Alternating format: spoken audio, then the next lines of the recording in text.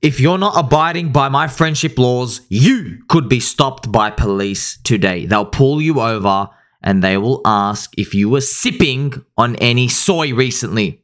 And what are you going to tell them, huh? Well, you better hope they don't check your portfolio to see that you sold the bottom because you traded and I told you not to. Don't listen to soy boys. I love trading. Been trading for 12 years. I love the game. Unfortunately, the game destroys everybody.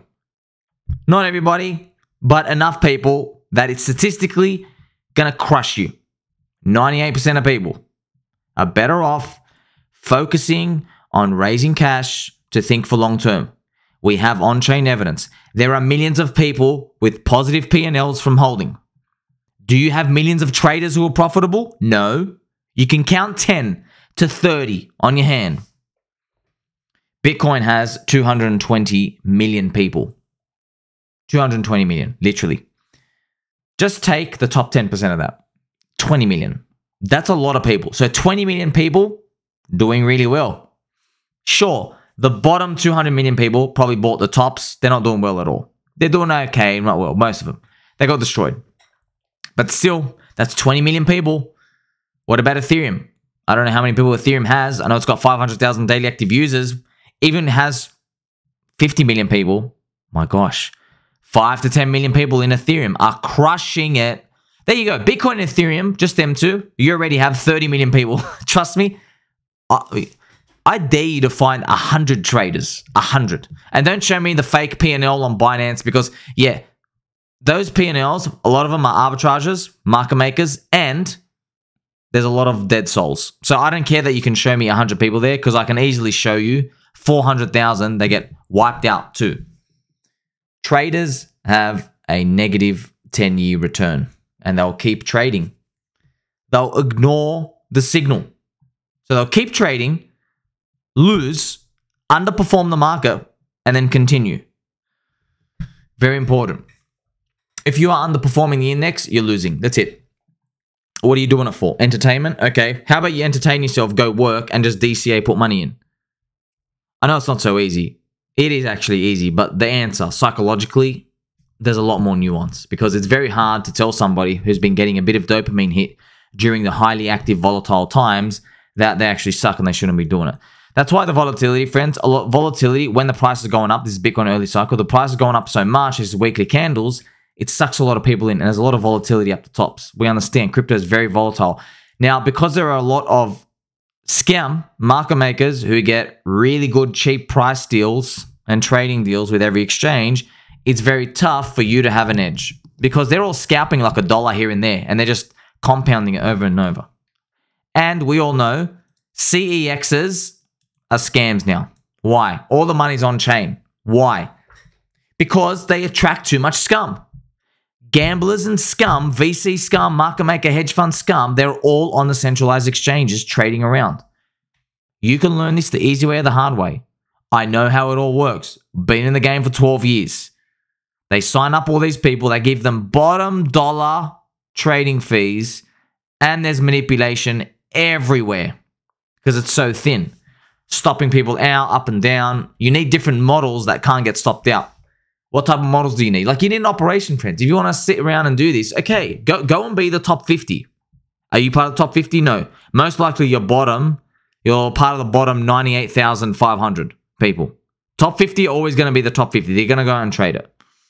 They'll develop personalities, branding on Twitter, YouTube. Can't even verify it, man. Like, yeah, look, I trust a lot of them, but can you really verify it? You can't. Look, let me tell you something. I've known a lot of people that do really well from year 3 to like year 6, okay? But then what you won't know is, let's say they made like 1.5 million trading or whatever, all right? Then you won't know this, but then in year 9, they'll take like a huge hit, like 480 grand. And then they'll make back half of it, and then they'll just drop like 650K, 700K, and then they'll just stop. So, but you don't hear about that end part, okay? You just hear about the part where their P&L goes to like, 2 million, 5 million. You only hear about that part, 1 million. You don't hear about that part where now you're literally, other way down here, You don't hear about that part where the P&L goes like this, like bang, bang, bang. You know what I mean? Because you're just assuming that the trajectory is going up and to the right. See, humans, our fallacy friends, we always assume, yep, it's going to keep going, it's going to keep going. You can't rely on that for long term.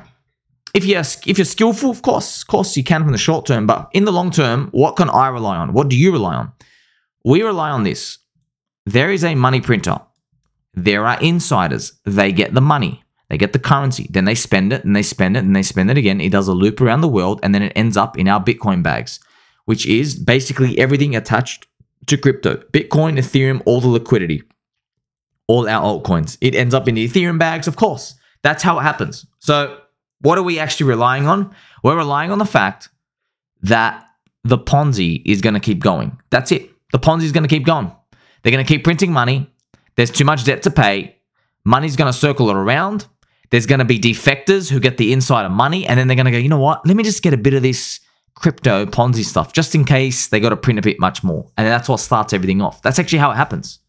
That's how it happens. Because, you know, there's insiders, but don't forget, there are insiders, friends, but there's a scale of insiders. So these are the top insiders. Then there's like an outskirt here, right? And then when they print so much money, even the cockroaches on the very edge, the outskirts, they're still insiders. These people start defecting. So there's Larry here and there's Joe here. They start defecting. They're like, you know what? Let me, you know, I've got a lot of these cheap rated loans. I'm scamming with Goldman Sachs, JP Morgan, right? I'm going to get Jeffrey Epstein if I tell everybody. But they'll go and they'll buy some crypto bags. They'll lend to a crypto company and it funnels its way in. And that's how when you start to see enough of that happening. So when they print a lot of money, all these people out here, on the outskirts, they start buying and buying and buying. And then you have the positive flywheel. But now it's happened too much. Now you want to see the next step, which is Roca Negra, who's coming in and saying, hey, too many times have we seen that the money printer turns on and then you dirty little crypto people who are also butterscotch biscuits, you come out and you start buying this thing.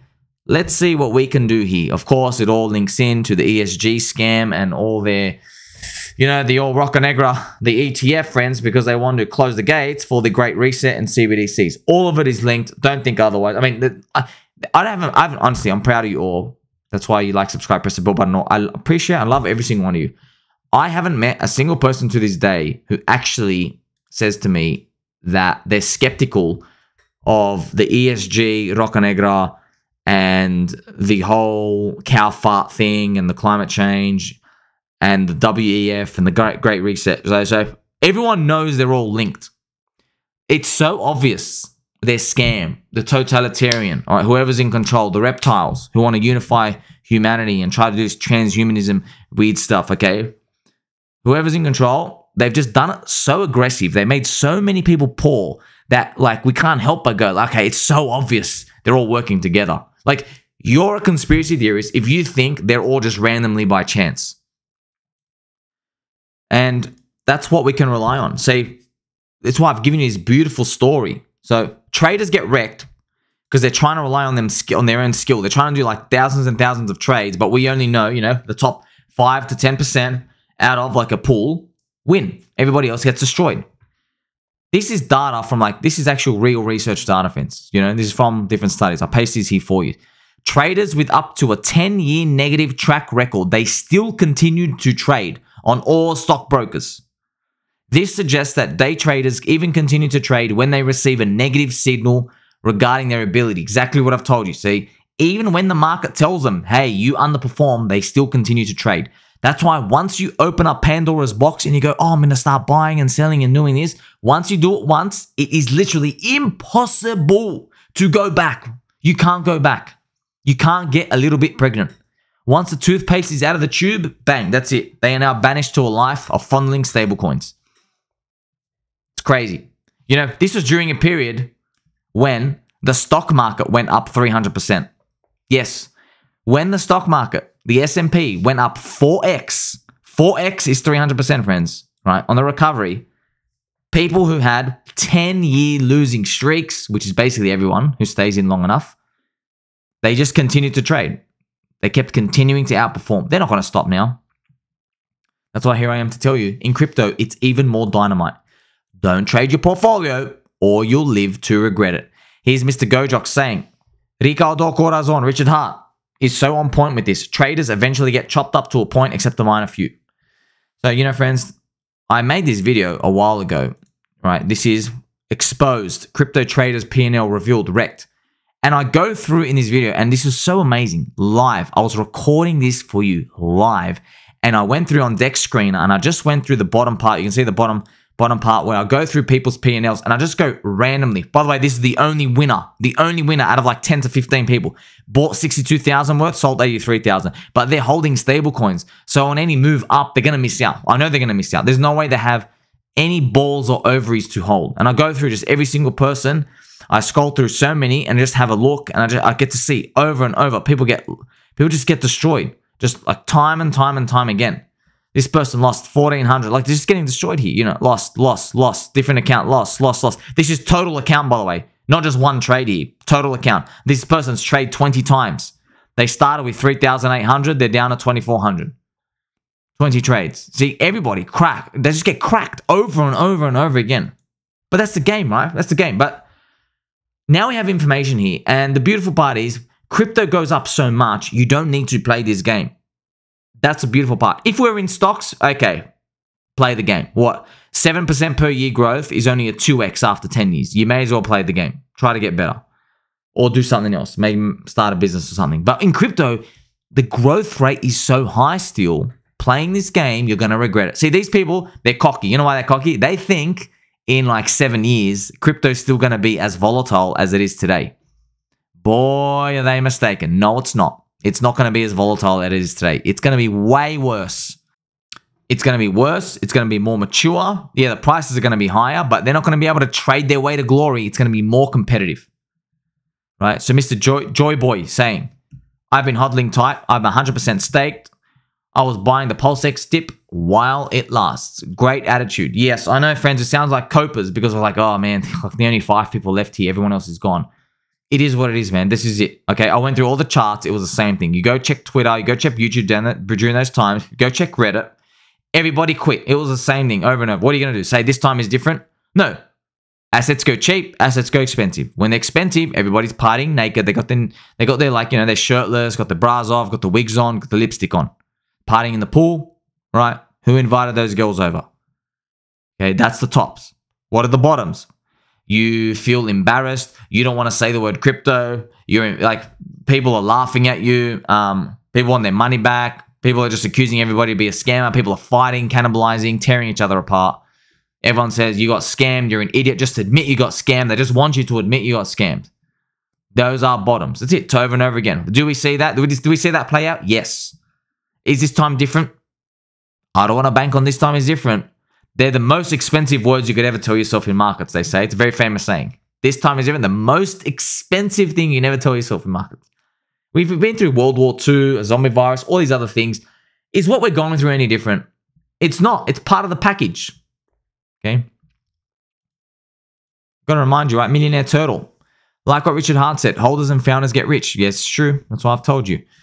All verified from the on-chain addresses. I mean, like, you have millions of people. We can literally see the addresses. We're like, wow, this person made money. They bought and then they held, and that's it.